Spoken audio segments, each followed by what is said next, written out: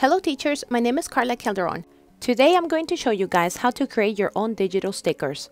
Let's begin by being in your Drive. Let's click on New, More, Google Drawings. The reason we want to use Google Drawings is because this is going to give you a blank, transparent background. So my sticker is going to say the word super, so I'm going to rename this file. We will now look for the image of your choice. In my case, I love minions, so I'm going to look for a minion. Most of the time when you look for an image and you put the word PNG, for some reason it gives you a transparent background, but it's not always the case. In this case, I was lucky and it had a transparent background. You see, it's transparent. I will now crop around the image, trying to remove as much of the transparent background. I will resize it and put it on the top left corner. If you're looking for pretty text, then I recommend you this website called Text Giraffe. And in here, basically, it gives you tons of options. So I put the word super, and now I'm just looking for one that stands out to me. I think this one will do. I click on it, copy image, and take it into Google Drawing. And now I'm just playing around and seeing how this will look.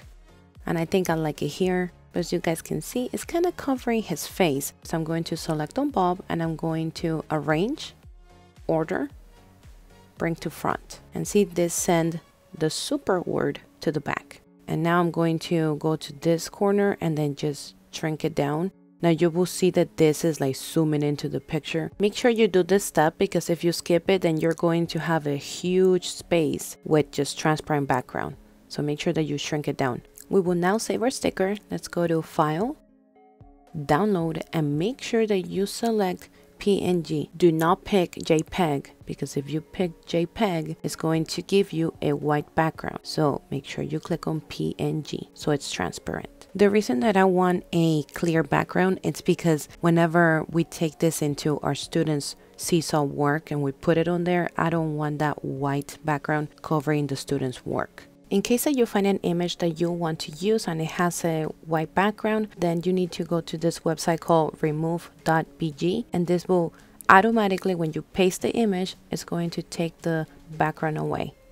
And you will just repeat the same steps. You will copy the image and take it into Google Drawing. I have already created a folder in which I have a lot of stickers that I've been creating. If you're interested in getting those stickers, then make sure you look at the description of this video. And yes, you can also do this with your Bitmoji. You just drag it in place and that's it. And of course, add the text. Please don't forget to like this video, subscribe to my channel, and click on the bell so you get notifications as soon as I upload a new video. Thank you for watching, and I will see you guys in the next one.